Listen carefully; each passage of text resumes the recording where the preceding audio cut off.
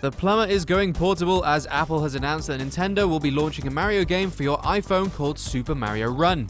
I'm Dave and welcome to this mobile GameSpot news update.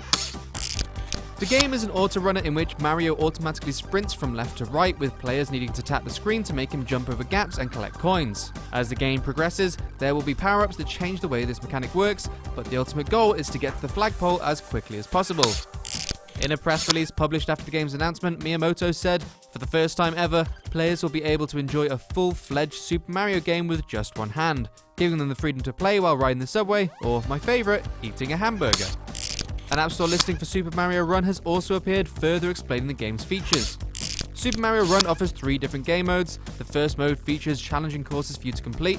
In the second mode, you challenge the play data of other people's completed courses. You compete to see who can finish the course with the most style. In the third mode, you can create your own Mushroom Kingdom using coins collected by playing the first 2 game modes.